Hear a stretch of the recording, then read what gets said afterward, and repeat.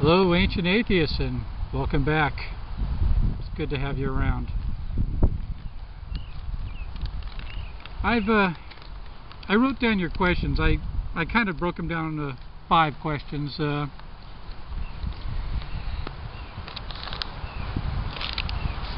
of your questions was, are you dogmatic and how? I mean, do I perceive you as such? Hell no. That's what I like about you. No, you're not dogmatic even as an atheist. You'll call anybody on their bullshit if they say something that isn't quite. You'll call, over the cracker gate, over anything. I like that. We need a guy to keep people honest. And I know that people that speak the truth get browbeaten a bit. I remember Rhyme Maiden talking about how she's thinking about just not sharing her opinions because people just dump on her after she's said something uncool. Well, sorry, the truth is uncool. You can check me on my bullshit anytime, because I'm sure I say some bullshit once in a while. Okay. Number 2, is there any difference between religion and superstition? I think religion comes from superstition. They come from the same need to attach significance to random events, I think. Case in point, when I visited a Muslim, back when I was a young man, back in the early 80s, he was a friend. He and I worked together, and I got to meet his family, and and they showed me hospitality, and I was over at their place a few times. And I remember going to use his restroom, his bathroom in his apartment. And I noticed that he had, that the toilet paper roller had been mounted on the right side of the toilet, because I could see where the screw holes were and where the paint had been painted around. And he had switched it over to the left side. And I was young and I didn't know much, so I asked him, "Hey, I couldn't help but notice, why'd you put it over on the left-hand side?" And he says, "Well, because of custom, we have to, wipe our backside with our left hand because we turn the Quran with our right hand." That sounds superstitious. Why, you can't have even a hint of feces on your fingers. I told him I just use soap and water. And he says, "Yes, but Saudi Arabia, there was a time where water wasn't very plentiful, but plenty of Qurans, I guess, and you can't defile the Quran by touching it with the same hand that touches where the sun don't shine."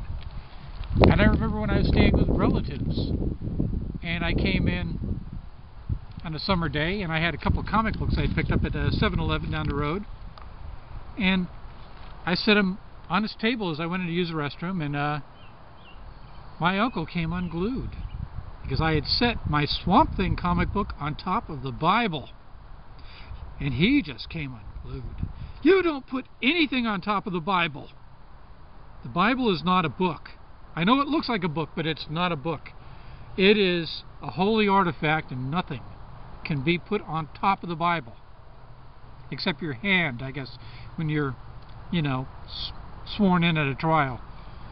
In dust that might settle on it. We can't stop dust from settling, but nothing gets put on top of a Bible. I'm surprised it's bound by the laws of gravity, if it's such a sacred thing. No, religion and superstition, they're not exactly the same thing, but they come from the same place, same need.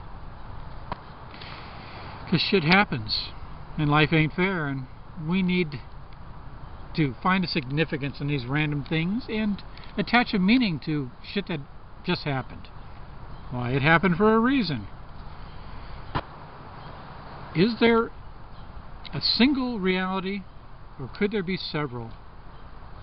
I think either one could be true. I don't know, but it's an interesting question. I'm one of those guys who believes that the singularity we call the Big Bang was not the beginning of the universe. And I don't know if it was infinite, but it probably is. I'm thinking that maybe it goes into cycles, but when we're talking about billions and trillions of years, yeah, that's pretty damn close to infinite in my way of thinking. You know, a person who's only been on this planet 50 years and is hoping for another 50.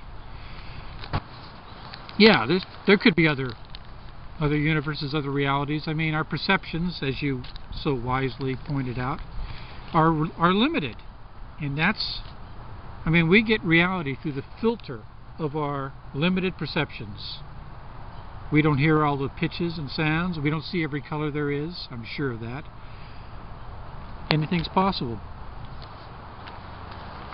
4. Are you being disrespectful to people of faith by saying the things you say? I think people need to you know, get over it. I don't care if you tell me that you think I'm full of shit. I'm sure you wouldn't say that to me in a general statement, but I mean, if I said something that you said, hey, I gotta call you on that, well, I'll just sit up and listen. I'm not going to get bent out of shape. I'm glad you're there to say that.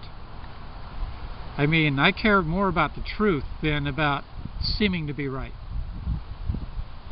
You know, so I don't think that's disrespect at all. I think that's a kindness, and anyone who thinks it's disrespect needs to grow up. Okay, 5. Can you remain on friendly terms with those who disagree with you? I think you should be able to. I wouldn't mind if you disagreed with me on anything. I'm fine with that. I mean, we agree that we don't believe in religions and gods. I'm not saying that there isn't a god or gods, but so it'll be on my reckoning, and I'm pretty sure it isn't in this dusty old spell book that came from the Fertile Crescent back when a wheelbarrow was considered pretty high-tech.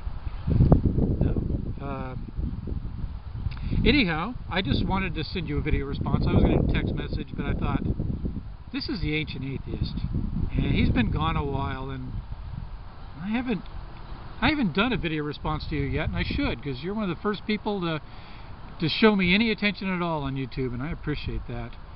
You're one of my early subs, one of my first friends, and I like you a lot. I think you're a great guy. So, I'm glad to have you back, you know, and keep doing what you're doing. Don't fall into the trap of being too polite. I appreciate your candor, and you can check me on my bullshit anytime. If I say something that doesn't sound or smell right, I'll always listen. And my video responses, every video I make, I clear them for automatic acceptance of responses, and I don't pick through the comments and delete the ones I don't like. So I mean, that's the way it is. I don't block anybody, and you're always welcome on my channel, brother. I like you, and I hope to see a lot of videos from you in the future. So, this has been my response, and I'll talk to you again soon. Goodbye for now. I don't know if you can see them, but there's two turtles, nose to tail, on right down there on that piece of wood. Oh, I think they might be doing the nasty. I don't know, they're not moving much, but I don't know how tail... Oh, he keeps getting up a little higher. Oh, they just went over. Yes, they were doing the nasty. And she's getting away from him.